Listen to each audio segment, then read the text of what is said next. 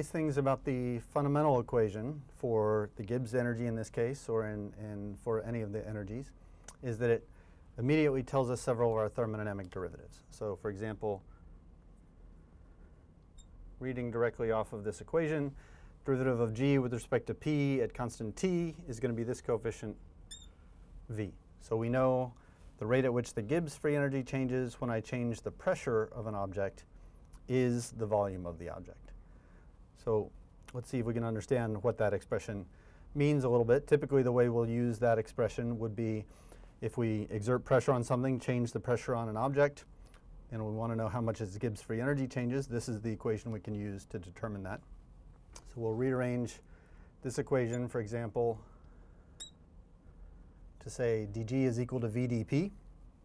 That, of course, is exactly like this equation if I ignore the temperature term. So if we're at constant temperature, either because I'm ignoring this term or because I know this derivative, Gibbs free energy change is volume times change in pressure. If I want to know the finite change in pressure, change in Gibbs energy rather than the infinitesimally small change in Gibbs energy, I just need to integrate this expression, integral of v dp. So what do we do with this? There's a couple things we could do. One, if we can assume that the thing I'm changing the pressure of is relatively incompressible. So for example, let's suppose I have a bottle of water. I can exert pressure, I can squeeze on this water bottle, and I can't change its volume very much, right? So water doesn't shrink, its volume doesn't change very much as the pressure changes. So if I squeeze the water, it's not going to change its volume very much. We say that water is not quite perfectly incompressible, but close to an incompressible fluid, in which case I could say, since the volume is not changing as I change the pressure on the bottle of water, I can pull the v out of the integral. V doesn't depend on the pressure. And then integral of dp is just delta p. So for example, let's work a numerical example. Let's say I have this bottle of water, which the label tells me is half a liter, 500 milliliters. If that bottle of water is at room temperature, if it has a volume of half a liter, and if I squeeze the water bottle, so right now it's at a pressure of 1 atmosphere, and I'm going to exert pressure, I'm going to squeeze on the bottle, exert a pressure, let's say squeeze hard enough to be exerting a pressure of 2 atmospheres. The question is, how much have I changed the Gibbs free energy of the water in that bottle? So what is delta G? Well, we have an expression that can answer that question quite simply. It's just volume times the change in pressure, if I can assume the water is incompressible. So that's going to be half a liter multiplied by the change in pressure from 1 atmosphere to 2 atmospheres, so that's 1 atmosphere. That'll give me the Gibbs free energy change in liters times atmospheres, which is not, it is a unit of energy, but it's not the most convenient unit of energy. To convert that to a more convenient unit of energy, I need to convert liter atmospheres to joules, for example. And we could look up a conversion factor. There's 101.325 joules in a liter atmosphere. More convenient often is to remember the gas constant 8.314 joules per mole Kelvin is the same as the gas constant 0.08206. So 0.08206 liter atmospheres per mole Kelvin. So this many joules is equal to that many liter atmospheres. That ratio is 101.325. So 0.5 liter atmospheres times 101, that works out to a couple of sig figs to be 51 joules. So what we've been able to figure out is that I've raised the free energy of the water in this bottle by 51 joules when I squeeze on it and exert a pressure of 2 atmospheres rather than just the 1 atmosphere that the room's air is pressing on the bottle with right now. So we can calculate the Gibbs free energy change when I compress when I increase the pressure on an object if it's incompressible. Not everything can be treated as incompressible, however. If this bottle contained not a liquid, not an incompressible liquid like water, but if it contained a gas, maybe an ideal gas, then we would have to make a different assumption. The good news is we can still do that.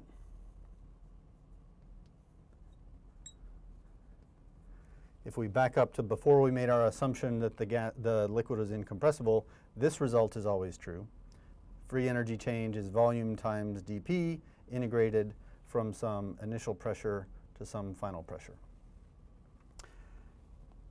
If we don't pull the V out of the integral, if we acknowledge that the volume might in fact be changing as I change the pressure, as I increase the pressure, the volume is going to decrease for something like a gas.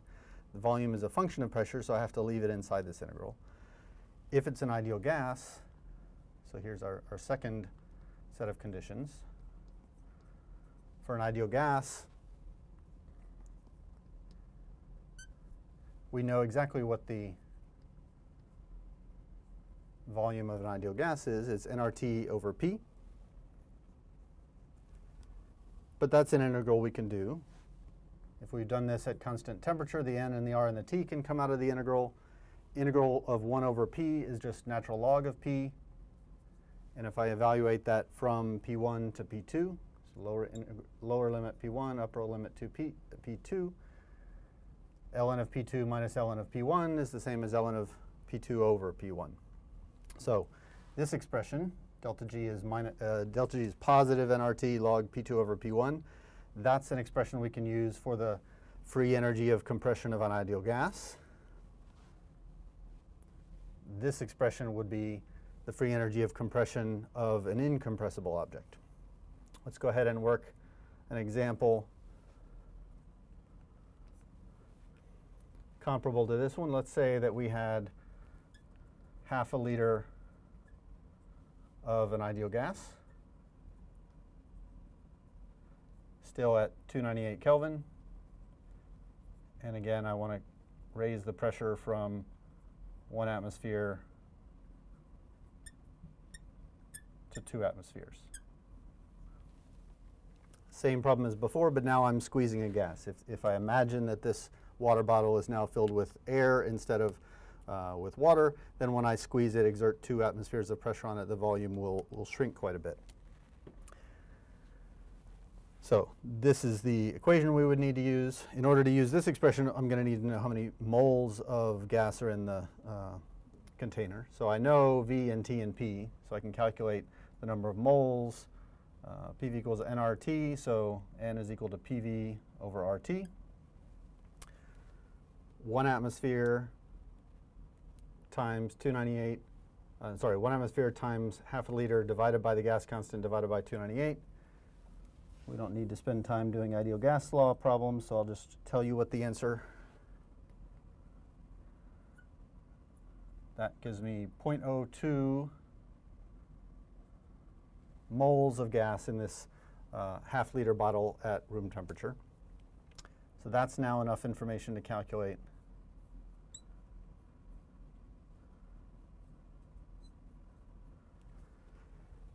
the free energy change when I compress that gas. It's nRT log P2 over P1.